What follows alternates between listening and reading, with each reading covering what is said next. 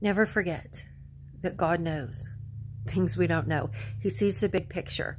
A week ago, I got up and I was so excited, and I got this message, and I knew that it was a message for the church. And I put out a video, about made myself late for church, having this time with God, and then I get to church, and after church, the pastor asked me to preach this Sunday.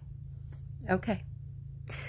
So I was all excited thinking, well, that explains it. That's why he gave me the message.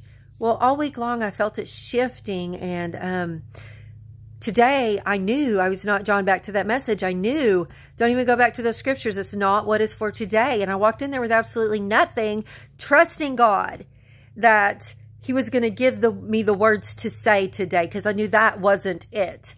And so I did. I just opened my mouth and let him speak. 2 different people come up to me telling me the impact it had, and said, I have no idea. You have no idea. To me, you have no idea the impact that made. 2 people. Be obedient. You don't have to know the why. Trust in the Lord with all your heart and lean not on your own understanding. Do not try to understand things. Just do what he tells you to do. He knows what he's doing.